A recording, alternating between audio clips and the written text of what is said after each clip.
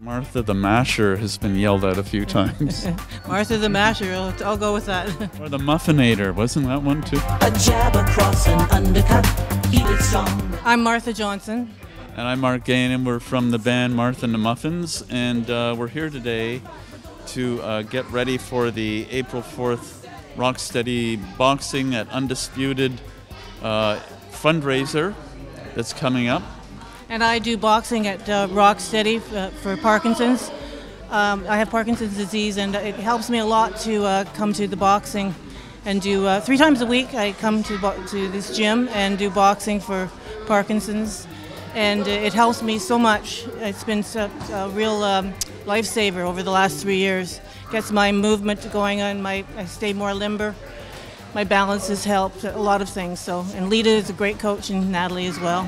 It gives me so much more energy because if I miss for like a couple of weeks, and I don't do it in between, I just find my energy level is much lower, and my mobility and I have stiffness in my body. Because Parkinson's is a degenerative disease, so you get worse with time. But if you keep up the exercise and the boxing, it just keeps you on top of it, I think. The group is so supportive that it not only gives you a workout, but it gives you a group of friends and a support group that of people who understand what you're going through. So it's a really good thing to come out and be part of it.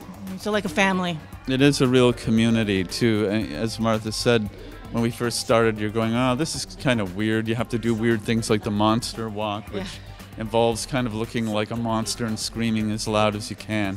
Face exercise. And then you get used to it, right? And then, and as they say, it's a really strong community. Lita asked us to write a song for the event, and I think I started with a rhythm, and I wrote down some lyrics and worked with the lyrics. But I also wanted to incorporate the other boxers in the Rocksteady group.